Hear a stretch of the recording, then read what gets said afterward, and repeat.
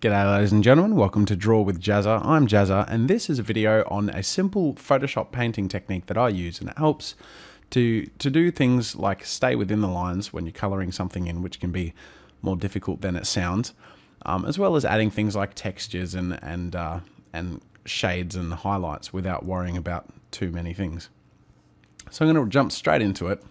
This is a pre-made image I've made, pre-made line work. So I've just got a white background with some simple lines, and if I scribble underneath, you can see that they're separate. So I have my line work, which is a transparent layer of nothing just but those black lines. Now in my approach to adding colors to this, I keep the line layer on the very top and all the colors underneath it. So I'm going to add a new folder between the background and the lines, and I'll call this cat main. Now if you can't tell, this is a rip-off of the Cat in the Hat image, just in a very cutesy way. I'm going to add another layer. Sorry, when I say layer I mean folder. So one folder called cat main, another folder called hat main. Haha, hat main, cat main. I'm so funny. And then another folder called extras. Now subdividing into folders just helps things be more organized, so that when I can focus on one thing, all the mess is within that one folder, and then I'll move on to the next thing and have a clean slate. So we're going to begin by doing the cat main area. So I'm going to create a new layer within this folder, and this layer will be dedicated to the color of the cat. So just to demonstrate what I'm going to be doing, I'm going to pick a very irrelevant color. This bright orange is fine, and just paint in this main area. So don't even worry at this point. It doesn't matter what color I use. I actually tend to pick ones that are totally different to what the final color will be, just so I can tell the difference between them when I'm doing my proper colors. Now I'll show you two ways I can go about this. The first is what I'm doing now, which is simply painting around the edges between the lines, like so, which is a little more time consuming, but some people prefer the process. So, la-dee-da, I'll try not to take too long.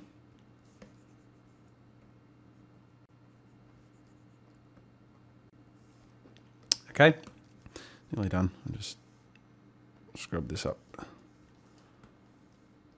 Okay, so that's that way. And then the other way, if you want to just do a shortcut, is to go up onto your line layer up here, select your magic wand, and magic wand select the areas you want to fill in. So I've selected those. And now I go back onto my color layer. I go select, modify, expand by about 2 pixels. And what that does is it gets the selection to bleed over, so you don't have any blank spaces between the lines in the area. And then I can just right click, fill, and hit enter for foreground color. And there you go, that's painted exactly what I would have painted anyway. But it saved the worry of filling in the lines. Okay, now this cat is not going to end up being orange, but I'm just painting the main areas, and I'll show you why in a moment. I'm going to do the same for the other folders that we've created. So hat main, I'm going to make a new folder, sorry, new layer. I'm going to pick 2 irrelevant colors. Let's go with a blue, and I'll use my shortcut method. So I'll go on the line layer, selecting that, and that. This is where the red fills are going to be. Go back into my layer in the hat main, select, modify, expand 2 pixels, and then I'll fill that with the blue. I know it's going to end up being red, but for now we'll just pick something completely random, and then we do the same for the other area. Actually, we probably don't need to, but we will. Anyways, so I select the remainder, go back on my other layer, and you got to make sure that you see down here I'm switching between the lines so I can select between those lines. Then I come back, select, modify, expand, bam. And on this new layer, this funky green color, fill that in. There you go. And then in the extras folder, I'm going to make a layer for the eyes and the nose. So same thing as before. I'm going to select in the line layer the eye fill. I'll go back into this new layer in extras. Select a random color. Let's go this yellow. And then I'll make a new layer for the nose. This bright pink will do. There you go. So now when I zoom out, this is what I've done. I know you're probably a bit confused at this point, but now I can explain why I was doing these things. I don't actually know the name of this technique that I use, and somebody who will know this can comment in the comment section below. But I create a new layer on top of the layer that I want to work on. So let's close the other folders and just work in cat main for now. So we have this orange. So I'll hide the other two. And we just have this orange layer that I've created. So I'm going to make one layer on top of that orange layer, a blank layer. And I'm going to hold the Alt key on the keyboard. And you see how that appears when I press the Alt key, that little symbol between those layers, right? So it doesn't appear when I'm on one or the other, but when I hold my mouse over the line dividing these two layers with the Alt key and click, it does this weird thing where it has this arrow point down, and I think it's some kind of a masking tool, a quick mask tool. And what that does is it makes it so that anything on this layer that I draw appears exactly within that area that I specified in this orange. So now I can take my cat color, which will be something like this, the fur color, and define where his fur is. So now in the cat in the hat pictures, he's got a white face in the middle and black fur. So I will do so. It's a little something like this. And it just makes it so much easier because you don't have to think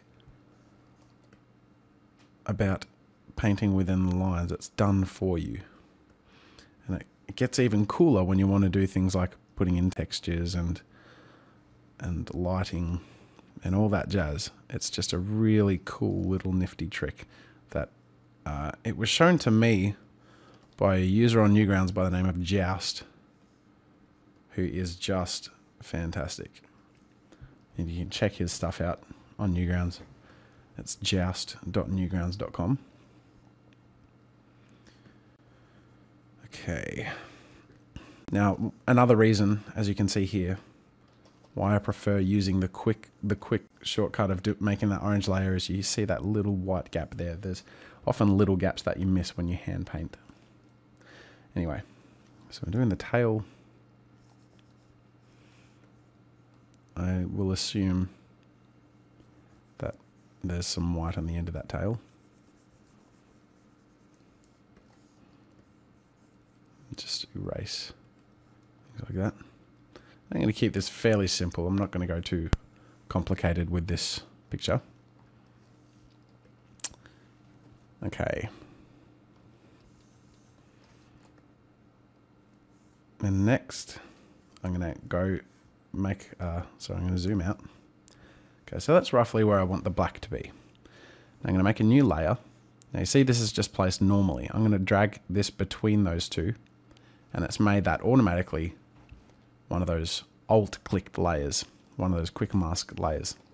And I can go in here and select a normal sort of off-white. I don't want it completely white, kind of like a very light cream. And now I can just scribble in the rest.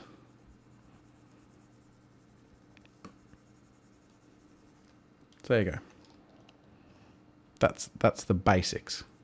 That's how I use that in painting between the lines. Now we'll come back to that later. Let's go into hat main and do the same thing. So we have our blue layer here. I'm going to make a layer on top of that. Alt click the line between them. And this one is the red. So I'm going to get my red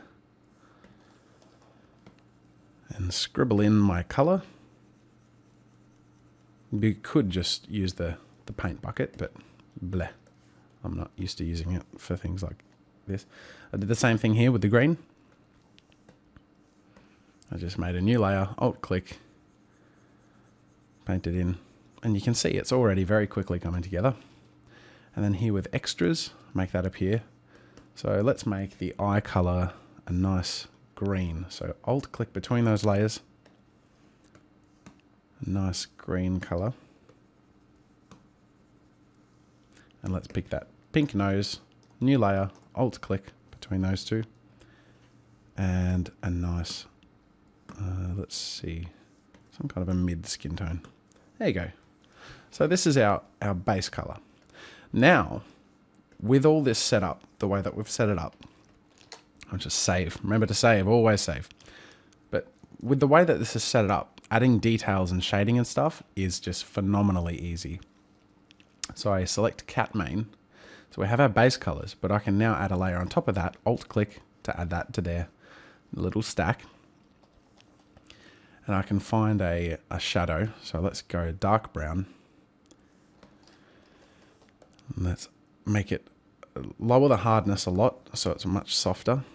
And then let's lower the opacity to around 10 and up the brush size. So now we have this kind of airbrush feel. And this is where we do things where we layer by layer add some shadow. So, and you notice I'm tapping a lot more with my pencil because it's such a low opacity. It takes more brush strokes for it to appear. Now this is something that takes used to doing because it's not immediately the most simple process. It takes an adjustment. It took me an adjustment as well. A little shadow under the hat. Okay. Now get my eraser and I'm going to add some defined shadow lines. Oops. Stuff like that.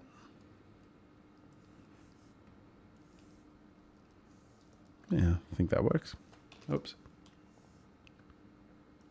Okay. So I'm fairly happy with that. Now I'm going to add another layer on top of that. Alt click to add it to the list. I'm going to select a very bright yellow. Very, very bright, almost white. And keeping the same brush settings, I'm going to use this as a highlight. So as I paint that on, it very faintly adds, it's kind of hard to see at first. You can definitely see it on the black. Adds a highlight. So there you go. Now I'm not going to get too much more detailed than that for now. I'm going to add one more thing, alt click. I think the ears need to be a little more pink. So I'm going to go in and grab a pink. And I'm going to use my same brush settings to go in and add the pink to the ears. There you go. So you can see how very quickly working with the shadows and highlights can be when you don't have to worry about it keeping in the lines or anything like that. It's actually very, very simple. Then we do the same thing with the hat main. So we get our new layer, alt click and add it to the red hat part. Well, let's drop the red section and make a darker red. And add our shadows like that. It's very tappy.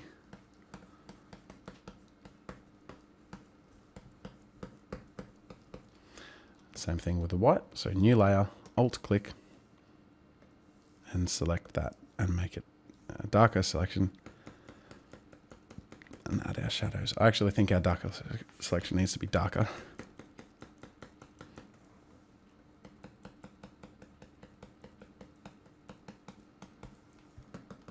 It's very, very, very tappy. I'm using a tablet, but this works with other techniques. This is just the overall structure that I'm talking about.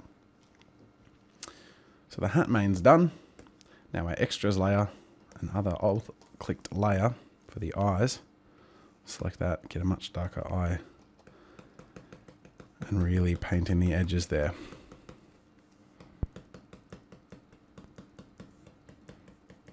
It needs to be much, much darker.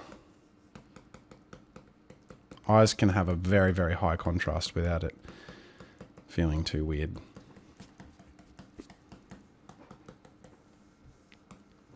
Okay, and finally the nose. So alt-click that new layer for the nose. I'm going to do it different for the nose. I'm not going to do a shadow. I'm going to do a little highlight. So I'm going to get my brush, make it much smaller, up the opacity, and just add a little nose flick, like that. A little highlight. So we've got the rough painting pretty much done. The eyes are feeling a bit bland at the moment. It's just looking like a very default gradient. So I'm going to go back to this eye layer that we have here. Add a new one, alt-click. I'm going to get my color and I'm going to get mid-darkish green. A much lower brush size, so let's say 10 pixels, because this is fairly high resolution. And now I'm going to zoom in, and I'm going to just do lots of little stripes like this.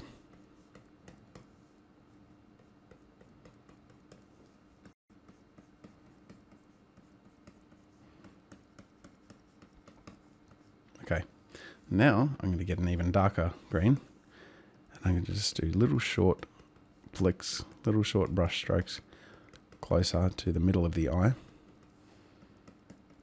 like this. As you can tell, this is a very quick sort of painting, but it's just to kind of demonstrate the setup. So now when I zoom back out, you can see how that looks. Okay, now the final thing that I want to go through, because there's not too much else to go over, and like I've said, this is a very, very simple example of how I use this technique, but the main communication that I wanted to bring out in this is that technique of doing the alt-click layering, so you don't have to worry about getting things in or out of lines and things like that. Now, my finishing touch thing that I like to do, and you don't want to overdo this, but if you go to, I think it's cgtextures.com, and I'll try and remember to add these things in the description, add links in the description. But I have a few core basic textures that I can use for overlays, and one of them is this plaster. So if I select this plaster texture and go back into my image and go to my cat main thing, so we've got this long stack of overlays within this orange layer, which we can break apart bit by bit and see how we put that together. So I'm going to add another one. Whoops, add another one, alt-click. Now when I press Control V or paste, you can see that that texture appears within the image. Okay, so I can take that texture and just tweak it to make sure it fits properly. So transform that up. Okay, now I can select here and go to overlay. You see how that appears over there? It gives it that kind of rustic look, right? But that is quite strong. So often I bring down the opacity to around 30% or whatnot. And it just adds detail that you didn't necessarily have to add yourself. It is a little bit of a cheat, and you don't want to overdo it. You want to keep it very subtle.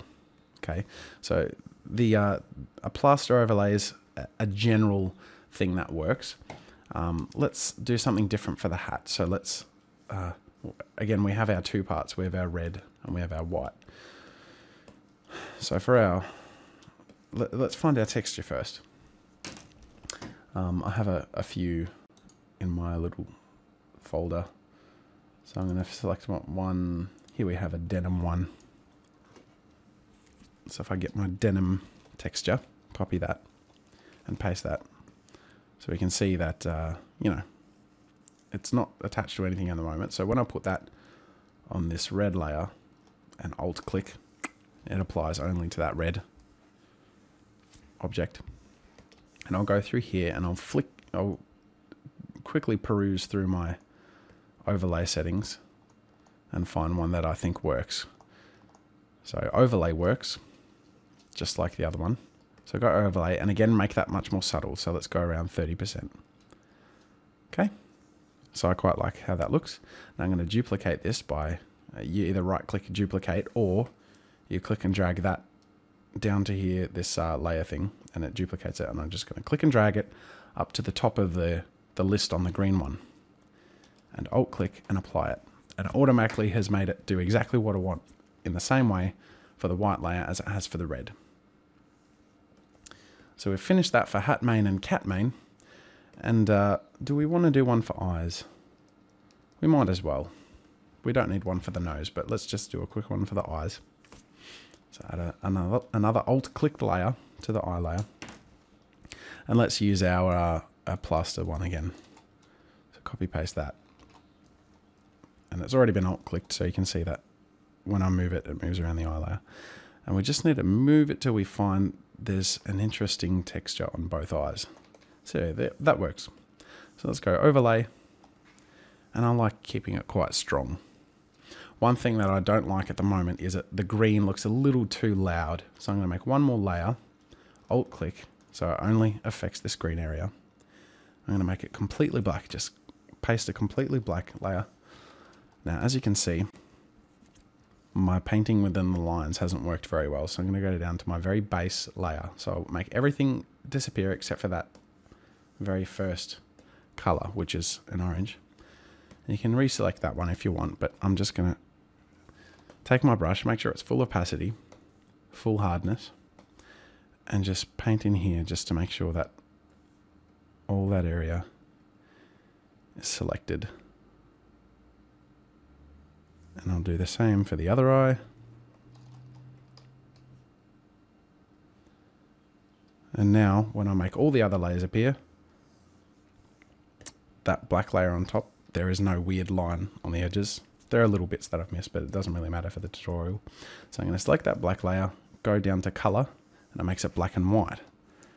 I'll just zoom out, and I'll lower the saturation of that black and white layer until it's at a good strength. So if I go to 0 opacity, you can see that it's completely the strength of the color that was there before. But now if I up that a little bit, let's say 20%, it just softens the strength of that green. So I'm fairly happy with how this has turned out so far. I hope that you've learned something from this video tutorial. This is a technique that I love and use quite often.